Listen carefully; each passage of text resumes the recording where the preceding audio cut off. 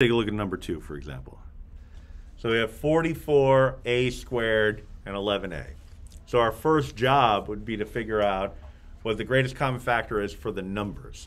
Take care of the numbers first, then go after the letters. All right. Just like in the last unit, you don't have to write it, but you should always have it in mind. If you have a variable that's just written all by its lonesome, you have to consider that as a variable raised to the first power. All right. So we're going to look at this and say, greatest common factor for the numbers. So I'm looking at 44 and 11. This is a pretty straightforward one, because if I ask you what is the largest number that divides evenly into 44 and 11, you probably don't need to go to a calculator in order to say that that number is 11. All right. 11 divides into 11, obviously, but it also divides into 44. All right. The greatest common factor numerically cannot be larger than the smallest number that you have in the set. All right. So it's always a good idea to check the smallest number to see if it divides into all the other numbers. Like, for example, I mean, you're looking at number 5 right below on the big screen here. The smallest number in the set there is 6. Check to see if that divides evenly into 18 and 24. It does, so you're good. You got it. All right. Now, when it comes to the variables, all you're going to do is look across the line, find each variable. In this case, there's only one.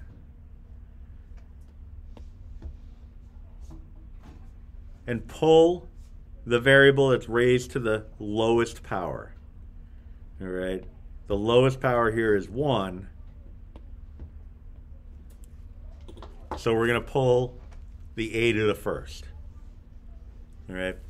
It's weird because the term is greatest common factor, but we're generally almost always looking for the smallest of something, smallest number, smallest exponent. It seems like a contradiction, but it's not, because the common part of it allows it all to make sense. Right? It's got to be the greatest, but it also has to be in common between all the numbers. If I expand this out, a squared is the same as saying a times a. A to the first is the same as saying a. What's in common? Only a single solitary a. All right. That's the only match that we have from the two sets. All right. So that's the concept of the GCF. Now we have to go the next step and actually factor it out. Factoring and dividing are the same idea. All right. So in order to create factors, you find your GCF and divide your expression by that GCF. All right. So each term here, I have the 44a squared and the 11a to the first. Each of those get divided by the 11a to the first. All right. If I asked you what are two factors of 48, you'd probably say, all right, well, I know 2 is one of them. What's the other one? 48 divided by 2. Oh, 24. How'd you figure that out? You took the 48 and divided it by 2, and then you paired those two results together as factors, creating the product. All right. So whatever I get as a result here needs to get multiplied by the 11a to the first. 11a to the first multiplied by whatever this result is will give us our two sets of factors. Well, one set of two factors. All right. So I go by the numbers first. 44 divided by 11, that's easy. That's just a 4. Now when it comes to the variables, I'm taking a to the second and dividing it by a to the first. You can look at that one of two ways. You can kind of look at it on the side and say, all right, I got a times a divided by just an a. Well, okay, well, a divided by a is 1. leaving you with just an A. Or we can use the reverse of the process that we used when multiplying expressions. When we multiplied monomials, we kept the base and add the exponents. Kept the base and added the exponents. Here we're dividing, so let's just do the opposite. Keep the base and subtract the exponents. All right, 2 minus 1 is 1, 4a to the first power. So nifty little shortcut. All right, 11 divided by 11 is 1. If you keep the base and subtract the exponents, you get a to the 0th power. Anything to the 0th power is equal to 1. So it's irrelevant, it cancels. Cancels as in you multiply a number by 1 and that number is not changed. All right, so this is just going to be 4a to the first if you want, but 4a plus 1. All right. If you expand it out, you'd be saying, all right, well, what is a divided by a? Anything divided by itself is 1. You'd look at it that way too. All right. Now, I mentioned number 5. Numerically, the GCF is going to be 6. We have to take care of the variables also. Going across the line, I only see one variable. N has to be raised to the lowest power that I see across the line. All right, n to the first power. All right, so 6n to the first. Now, this numerically, it's not bad. Right, 6, 18, and 24, those are pretty easy numbers to work with. But let's say you didn't recognize the GCF, and you look at this and say, oh, there's 3 of them now, so what do I do? You work with them 2 at a time. All right, so I take the 6, GCD, 6 and 18. It'll give me the GCD between those 2 numbers. Then I take that answer and compare it to the third number. All right, so the answer to the first 2 as a GCD was 6. Take that 6, compare it to the 24. All right, so I pop in the 24 and I get the 6 that way. All right, so you can work with, I mean, it would be complicated, but if you had like an array of 10 numbers, first 2, get that answer, compare it to the third, get that answer, compare it to the fourth, get that answer, compare it to the fifth, and so on until you get to the 10th number. All right. So then what we're going to do here is take the 6n to the 6th, 18n to the 4th, and 24n to the 1st, and divide each term by 6n to the 1st. 6n to the 1st would then be multiplied by whatever that result is, and that would be our set of factors. All right, so we go by the numbers first. 6 divided by 6 is 1. Then we take care of the variables. Keep the base, subtract the exponents. All right, so n to the 5th. Plus 18 divided by 6 is 3.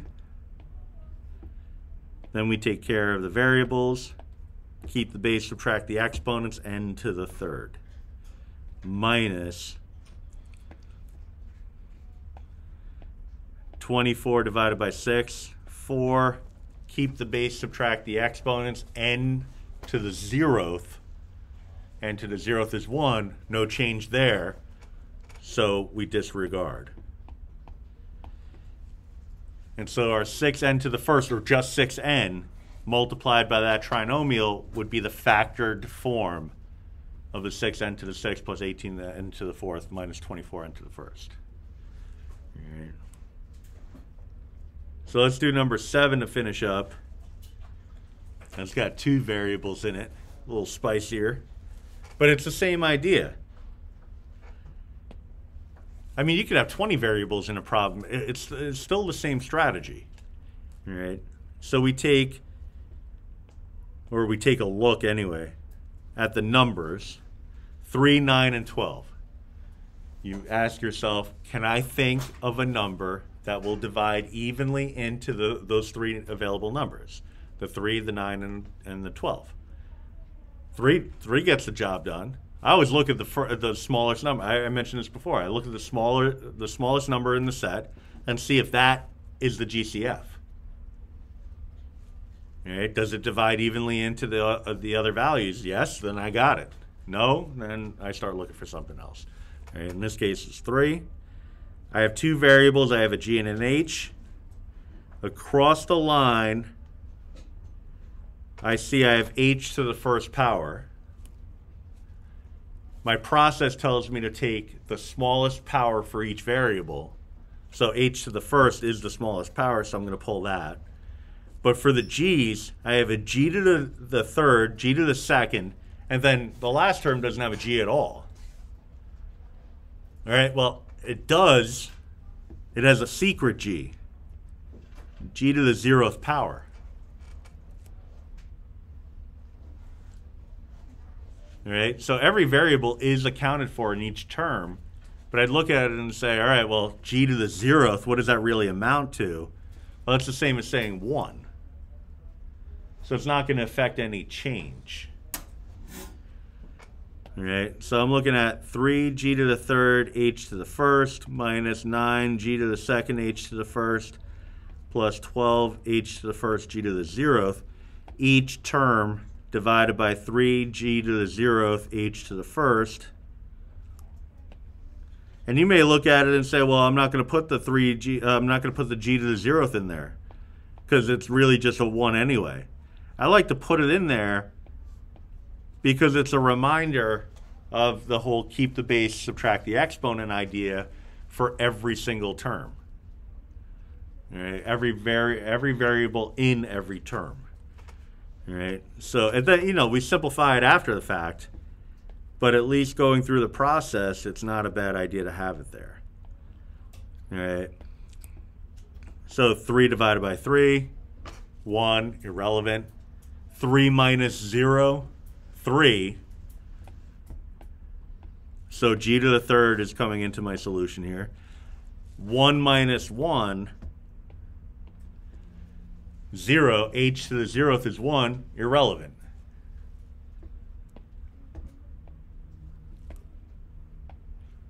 Nine divided by 3, 3.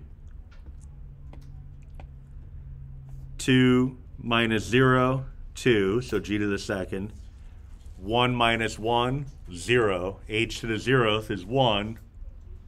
1 multiplied by anything remains the anything that it started as, so irrelevant. All right. 12 divided by 3, 4. We have a positive sign here that comes along for the ride. All right, a little juxtaposition of the variables, but 0 minus 0 is still going to give you a 0, irrelevant. 1 minus 1 is going to give you a 0, irrelevant. And so it's just a 4. And so this would be a factored form, except I'd probably want to clean it up because, you know how those multiple choice questions work. Give you an answer in, whatever form makes sense to whoever wrote the question be. So it might not look exactly the same as you have it on paper. So 3G to the 0th, G to the 0th is 1. This is really 3H, G cubed minus 3G squared plus 4. And that would be our final for that.